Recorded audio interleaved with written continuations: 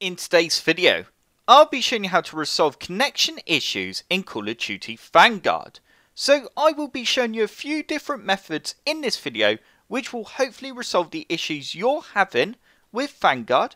Perhaps you're not being able to connect to the game, or maybe when you launch the game you're just getting some sort of connection interrupted error, or maybe it just will not connect to the Vanguard servers.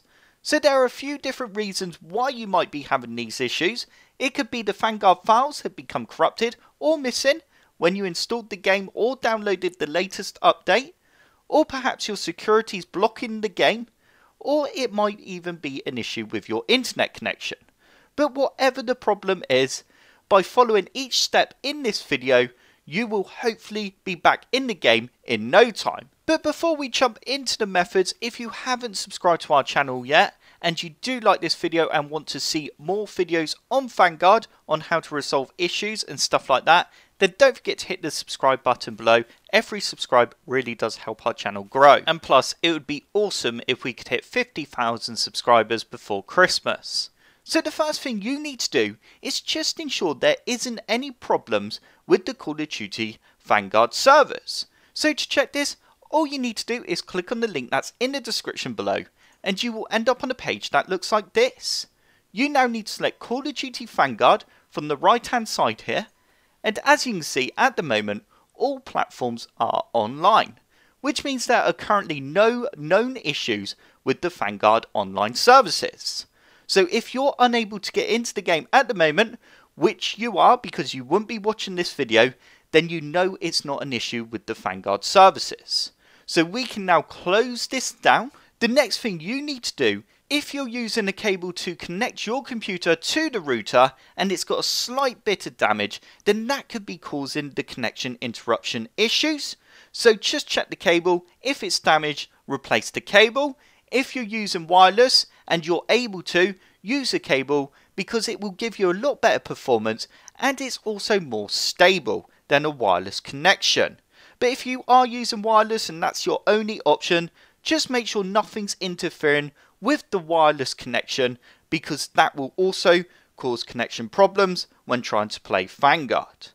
So once you've done all that, the next thing you need to do is go to the site of your internet provider and just make sure there's not currently an issue in the local area with the internet. Another way of checking your internet is to simply open up Google.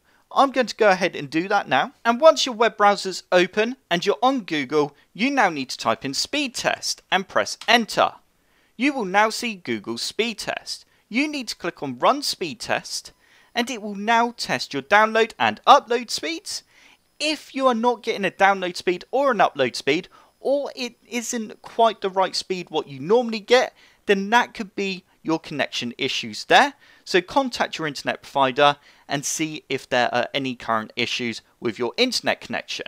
So as you can see, mine is perfect. That's what I normally get. So once you've done all that, you can now close down your web browser. And the next thing to do is update Windows. So all the steps in this video, I will be doing it in Windows 10. However, it's similar steps in Windows 11. So all we need to do is right click on the start menu icon and click onto settings. You now need to select update and security. And you now need to scroll down and click on check for updates. If Windows detects any new updates, it will then begin to download and install those updates. Once they have finished, go ahead and restart your computer, and then you can launch Vanguard and see if that resolved the issues you were having. If that didn't resolve the connection issues, then the next thing we want to do is update our network driver. So to update your network driver, you will need to know what network adapter or card you are using on your computer. So if you close down the Windows Update and right click on your start menu icon again, but this time select Device Manager, you now need to find network adapters and expand this option. As you can see at the top, I'm using a Realtek PCIe GBE family controller. If you right click on your network adapter and click onto Update Driver and press search automatically for drivers, Windows will see if there's a newer driver. But as you can see, it's saying I'm using the best driver. So Windows will not always detect the latest driver. You will need to go to the manufacturer's website of your network adapter or card and download the latest driver. I will pop a link in the description below on how you can update your Realtek network driver. So once you've updated the driver, go ahead and launch Vanguard again and see if that resolved the connection issues you were experiencing. If that didn't resolve those issues, don't worry, because we have still got a few more things that we can do which will hopefully resolve the problem. So the next thing you need to do is close down Device Manager, and you now need to right click on Call of Duty Vanguard shortcut and click onto Properties.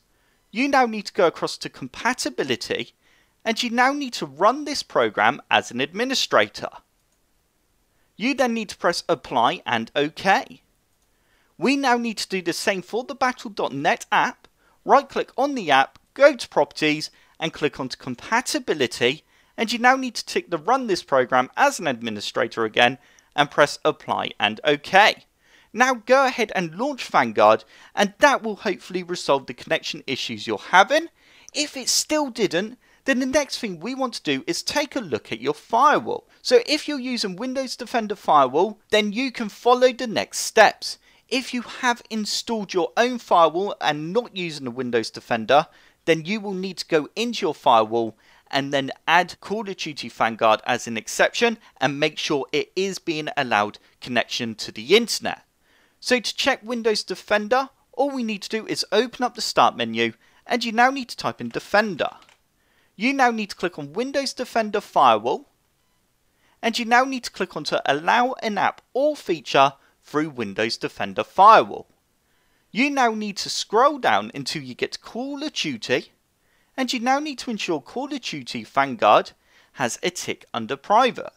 If yours does not have a tick or Call of Duty Vanguard is missing from the list, then you need to click on to Change Settings, and you now need to tick under Private for Vanguard, or if the game's missing on your firewall, you need to click on to Allow another app, and you then need to click on to Browse, and you now need to browse for Vanguard. So once you have gone to the location of Vanguard, you then need to select the Vanguard.exe and press Open.